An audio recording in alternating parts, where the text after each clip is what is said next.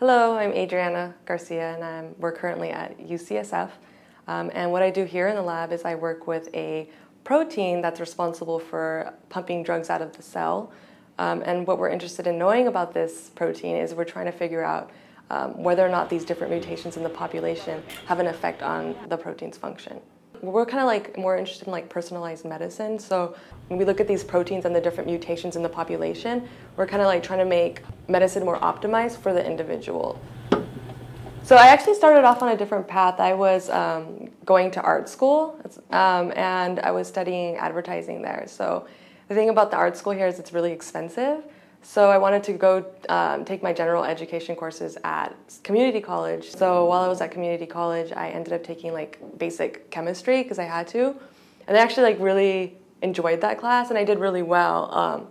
And then I was approached by one of the professors there who had a summer opportunity, and they placed me in a lab at San Francisco State where it was more independent. So what I did there was I had my PI, and he kind of like asked me like what I wanted to do, and I kind of gave him a basic idea of my interest, and then I kind of like developed my own project of what I would be working on that summer.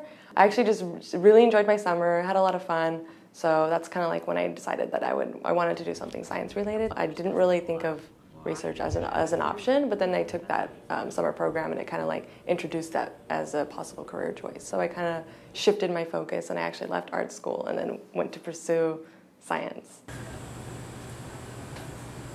For my project, a lot of what we do is we do cell culture, so we look at cells and we express our protein in a mammalian cell.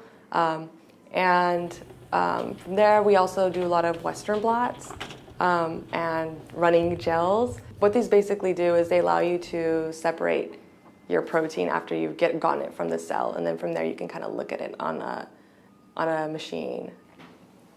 So what we do is we have cells and we introduce the different variations of the protein to different like plates.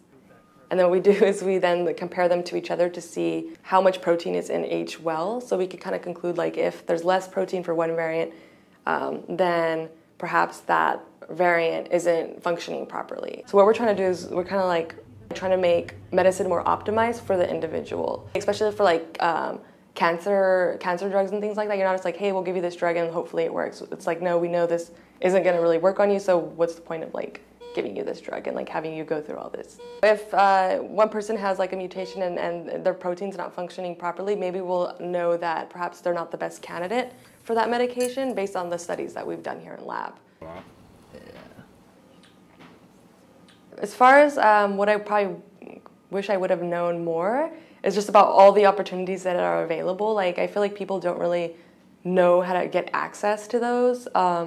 But I feel like if you just go to your school and you go to the science department and ask about certain like summer programs, a lot of schools actually do have them. Don't be afraid to like put yourself out there and like go and look for those opportunities and make sure that that you're part of them, because I feel like there's just so much opportunities that people don't take advantage of. And not only that, like just try to get as much experience as you can.